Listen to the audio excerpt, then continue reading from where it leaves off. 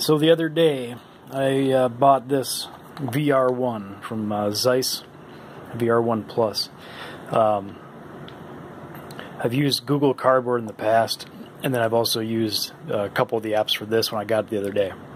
Anyway, the problem with this is, if you have used Google Cardboard, there's no button. There's like no magnet to access the apps inside of Google Cardboard. So, this is an iPhone here I got. Here's the app here, and I kept it out of that so you can see it. So when you move it around, you can see the apps that you can select, right? Hold on, there we go. You can see the apps that you can select, but you can't actually select them, right? Because you don't have any sort of magnet or device. With all the people out there that, probably parents that bought, these type of devices or other, all of a sudden you get home and you're kind of pissed because you don't have that, right? You don't have a magnet or a switch to be able to access them, and you probably want to take it back. I have a feeling that's going to happen because I was kind of annoyed. So anyway, the fix for that is pretty easy. Just run to your local, run to your refrigerator or whatever. Pick up a magnet, or if you got a magnet somewhere else nearby. Let's see if I can get this to select something here. Okay, there we go. So it's on the.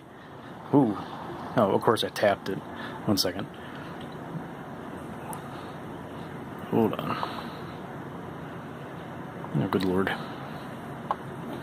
Let me launch this again. And launch the Google demos here. Okay. Sorry about that.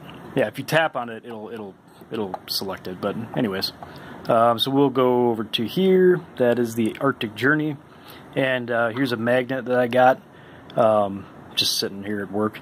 So basically, you just get the magnet within range of the phone, and you'll be able to go to whatever you want.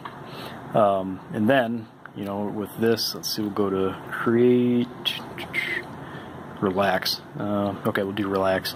Now I could tap on that, but like I said, as soon as you have it inside here, you can't actually touch it. So you take this magnet, get it near it, and it selects it. It has to do with like the magnetic field of the phone. Same thing with a Google Cardboard when you use that the magnet on the side of it. But of course with this, it doesn't have that.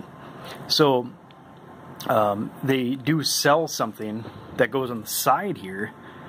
It's adhesive. You order it online from Zeiss for the VR1. It's plastic, has a little magnet in there. You adhesively put it on, and then anytime you need to do this, you just push the button down, and it works. Yeah, it's an extra $13. You got another week or whatever, let's say, to get it in. But this, using any sort of a magnet is a good, cheap way, easy way, and quick way to be able to use your Google Cardboard with your Carl Zeiss VR1 Plus VR headset. So that's about it. If you got any questions or whatever, let me know. But easy way to get it done, and at least that way you can use it without having to wait an additional, couple days to a week to get your piece with VR1. All right, thanks for watching. Goodbye.